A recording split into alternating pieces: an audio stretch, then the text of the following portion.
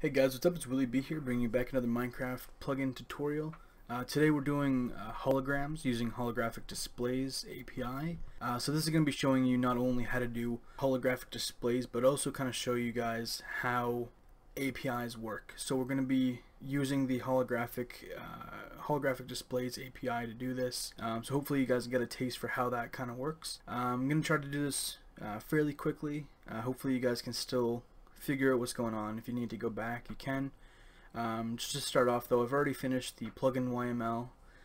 So the command we're using is hologram or /hologram, and we're going to be using all of the arguments after that.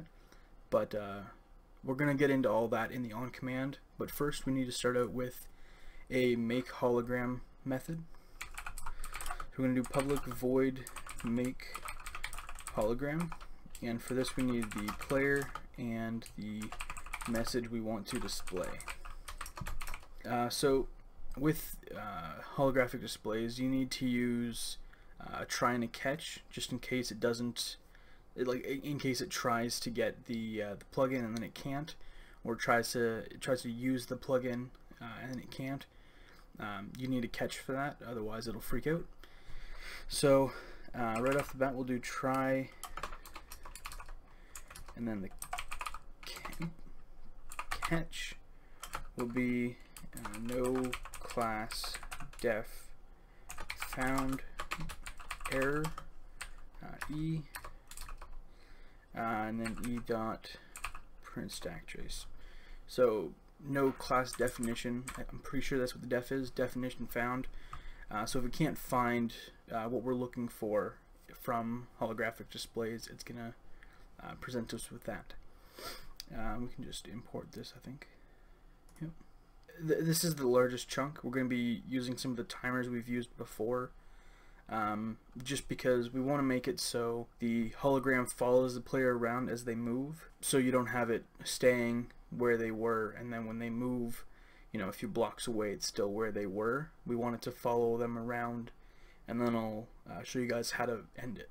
So let's get started here with plugin oops, equals this, and you'll need to import that. You want org.bukkit.plugin. You don't want the other one here. Also, I'm going to have all this code on a paste bin or haste bin in the description, so if you need to copy and paste some stuff, because this chunk is fairly large, and it'll probably be very similar to what you want to do with it. So feel free to just copy and paste it. Next we need the location of the player, so pl.get low. For some reason my Eclipse has been a little bit laggy recently. We want the location from org.bukkit. We're also going to set the y coordinate of this a little bit higher than where the player is.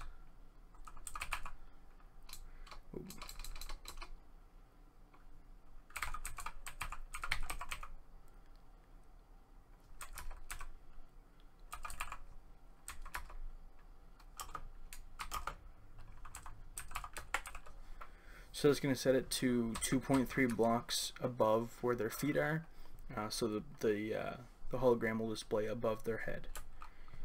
Now we're actually going to be creating the hologram. Make sure, I should probably explain this actually. Make sure you have your holographic displays API linked. So you go to build path, configure build path, and this would be similar to how you have your Spigot jar imported. So you're going to do the exact same for this. So let's just remove that. So you have just your Spigot so far. So you want to go to add external jars, navigate to wherever you have the API, and make sure you have the API and not just the server jar. This one's a lot smaller and actually has the API stuff in it, whereas this is what the server is running. So this one is what you want. So holographic displays API, and then whatever version. I'm using 2.1.7. I open that and it's added in. Apply and close, and now you're good to go. So now we'll do hologram holo equals this is a fun little thing here. So holograms API dot create hologram plugin, and then this is the location, so just loca, and that's that. Now we want to color the string, so make it use of the color codes that we're going to give it, because we're going to make it so when you run the command you can add your color codes into the message to make it I don't know, just make it cool, I guess. It's a string, we'll call it color message equals chat color dot translate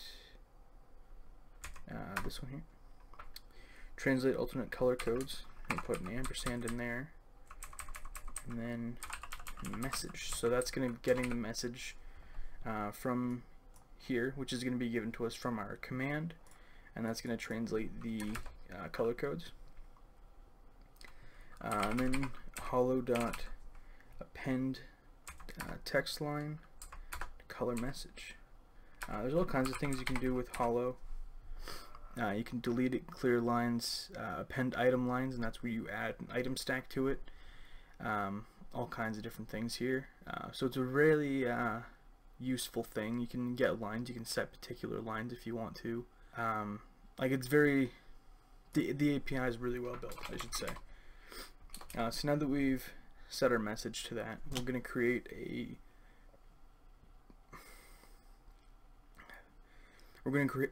a sync repeating task that's going to teleport it every we'll say 2 ticks, I guess.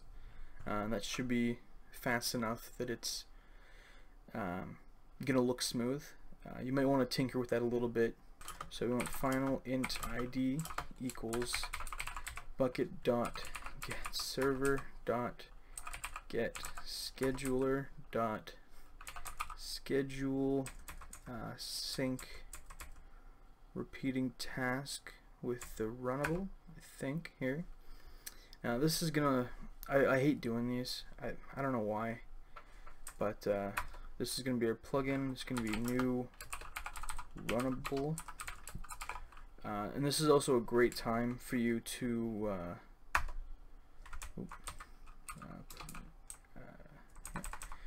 this would be a great time for you to copy and paste stuff, because this is definitely going to be the exact same all the time. Add implemented methods, and then we get that, which is automatically put in there for us, which is nice.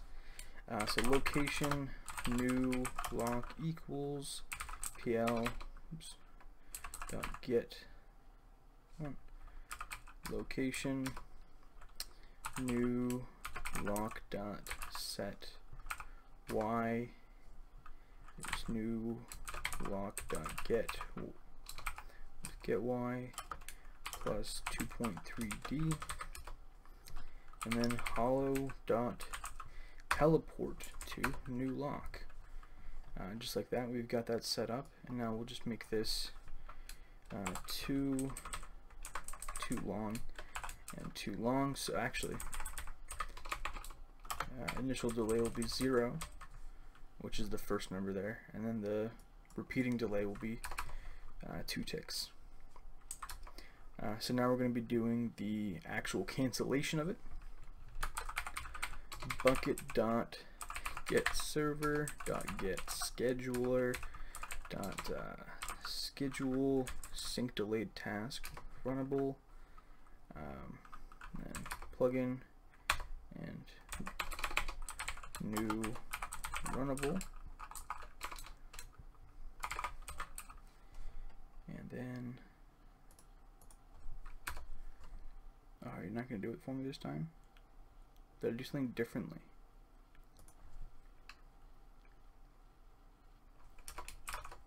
Oh, right. There it is. Okay.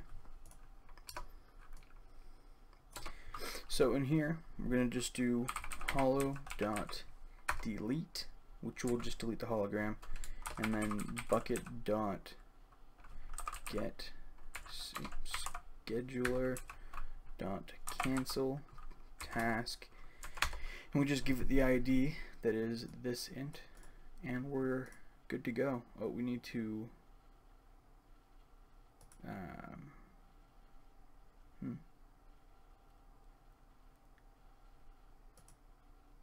we may have done it wrong.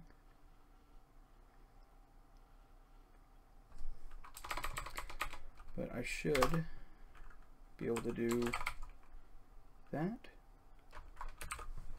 Have that work. Yeah, okay. So I just did the wrong automatic fill-in kind of thing. But yeah, so plug in new runnable, all this stuff, and then 100 long, which will be 5 seconds, or 100 ticks. Server has 20 ticks per second, and that's yeah, that's all we need to do there. So now our make hologram class is ready. So now all we need to do is set up our command. So if args 0 is not equal null, and args 0 does not equal empty string. So we're just making sure we're not going to be sending any empty strings or null strings, that kind of thing, to anything. Just want to make sure there's no errors. String message equals empty string. We're going to do a for loop here. So for string arg in args. So for each of the strings that are in args, we're going to be this is building our message, because the way commands work, every argument you send, so every time you put a space between a word, it sends it as a separate argument. So we're just going to take those arguments, put them back together, but keep the spaces intact, so we can just send it on over to make hologram, and it'll make it for us. So message equals message plus arg plus, and then we need to add our space. Oops. And then player equals player sender. And then this is where we're calling our make hologram method. So make hologram player message. And of course we need to return true. Then that is everything we need to do. So let's hop on over, export it, and then I'll see you on the server. Alright, so we're back on the server, and I'm just going to be showing you guys also the way it moves. So let's do /hologram. Hey everyone, and then we'll add in a little color code here. Do colors work? And you can see they do, and that is a little bit slow behind, but it will keep up with you if you're just moving around a little bit. Maybe you move over to a new spot and you want to keep it, it'll stay there. You can always turn it down to 1 tick if you really wanted to. That would make it twice as fast as that. But that's it. That's all I got for you guys today. Hope you enjoyed this tutorial. If you did, leave a like. Also subscribe. I noticed 97.7% of my views come from non-subscribers, so make sure you hit the subscribe button. I'm going to be getting back into these tutorial videos a lot more. Also, I'm moving in June, and when I move, I'm going to start streaming. I'm not sure what I'm going to be streaming yet. Probably a lot of PUBG, maybe some Rainbow Six, games like that, with a few buddies of mine. So it should be a blast, so make sure you subscribe, and I hope to do episode 10 very soon. That will be, as requested by a few people, combining all of the tutorials I've done so far, so you get some of everything, kind of get to know how to put it all together. Because I found one person said that they couldn't figure out, they could do the tutorial and get that working, but they couldn't figure out how to twist it into what they wanted it to do.